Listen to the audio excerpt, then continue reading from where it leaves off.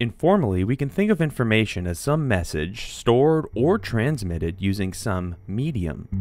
When you paint, you are representing your message using a continuous pattern with a seemingly endless number of possible forms. You are free to express yourself.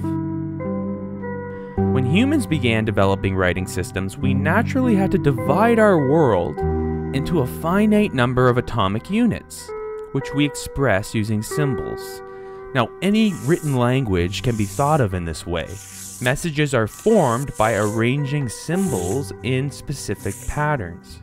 Let's return to 3000 BC and explore two ancient writing systems. First, in ancient Egypt, we had hieroglyphics, a priestly form of communication reserved for governmental, fiscal, magical, and religious purposes. It was practiced by a select few writers known as scribes, and writing was generally unintelligible to the common people. The symbols themselves broadly fall into two categories. Word signs, which are symbols that represent a single meaningful concept. Back. Apple. And sound signs. These symbols represent chunks of sound. B, zip tan, ka. Now, the total number of different symbols in common use was over 1,500. And if you divide all of these symbols into word signs versus sound signs, we find a much smaller portion of sound signs. There were around 140 sound signs, and of these, only 33 represented distinct consonants, a tiny fraction of all of the symbols in use. At the time, the medium used to store the symbols was primarily rock, and this was ideal for durable inscriptions, allowing messages to travel into the future. Mobility was not a main concern when communicating messages in this way. However, a new physical medium for storing symbols was emerging at the time. Along the Nile, silt deposits left from flooding made the surrounding land extremely fertile, and one of the many crops they grew was papyrus. It could be sliced into strips, and these strips were then soaked and weaved together and finally pressed, allowing the natural sugars to act as glue. After several days, it dried and formed an almost weightless tablet. This medium was ideal for sending messages across greater spaces rather than the more durable inscriptions focused on time. Now, this shift towards cheap, portable mediums for storing symbols coincided with the spread of writing into the hands of more people for new purposes. Gradually, as people began to write more on papyrus, the symbols evolved to suit more rapid writing. This led to a cursive script known as hieratic.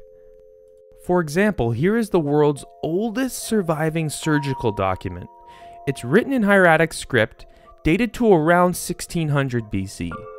Now, these symbols were based on hieroglyphics, however, the pictures were simplified to match the swiftness of writing, an ancient shorthand. Also, the number of common symbols in use began to shrink down to around 700. By escaping from the heavy medium of stone, thought gained lightness.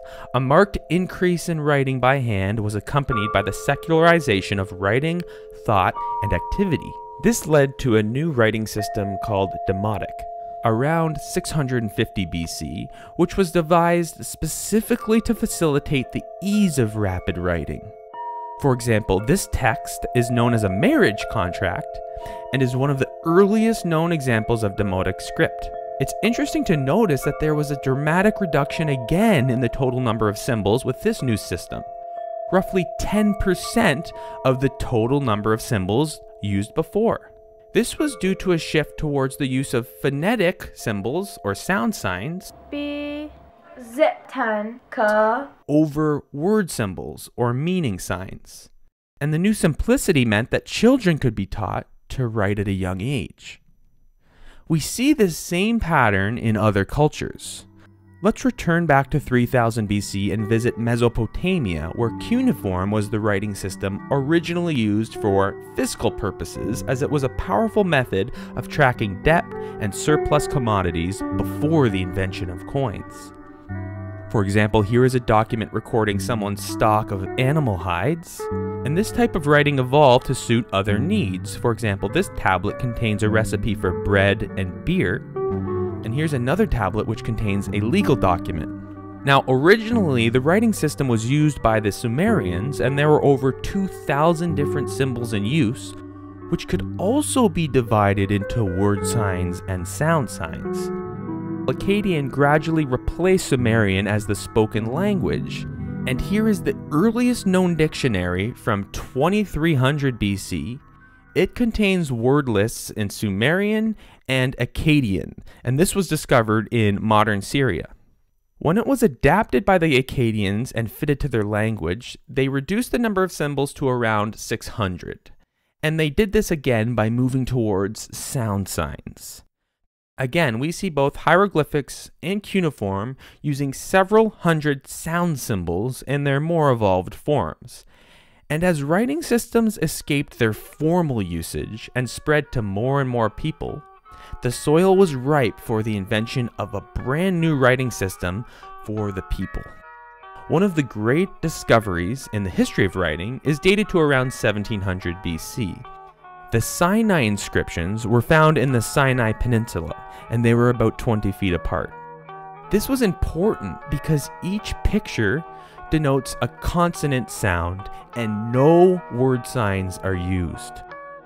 When sounded out correctly, the letters would produce words in ancient Semitic. Although not fully deciphered, this message appears to be of the form name, rank, and prayer. The two words deciphered are chief and God. This innocent example was part of a writing revolution, creating meaning by merging sound signs only.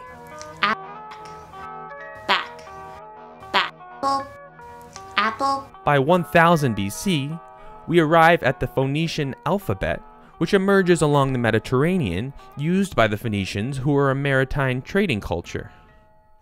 The Phoenician writing system was based on the principle that one sign represents one consonant, and it was used to write a Northern Semitic language containing only 22 symbols total. These symbols chosen to represent these sounds were often borrowed from hieroglyphic pictures so that the letter's name began with the letter's sound. For example, Mem, which stood for water, became what we know of as the letter M. Alf, which stood for ox, became what we know of as the letter A. But the secret power of this alphabet, unknown to its inventors, was that it did not need Semitic speech in order to work. D, A, I, U. With modest adjustments, these miraculous letters would be fitted to diverse tongues of Europe, India, and Southeast Asia, carrying literacy around the globe. This was the source of the Greek and later Roman alphabet forms we know today. The idea of an alphabet is a powerful method for transmitting and storing information. Realize it doesn't really matter what the symbols are or how you choose them or even what language it's in. Information is just a selection from a collection of possible symbols. And over time, we have always looked for faster, more efficient ways of transporting information across greater and greater spaces.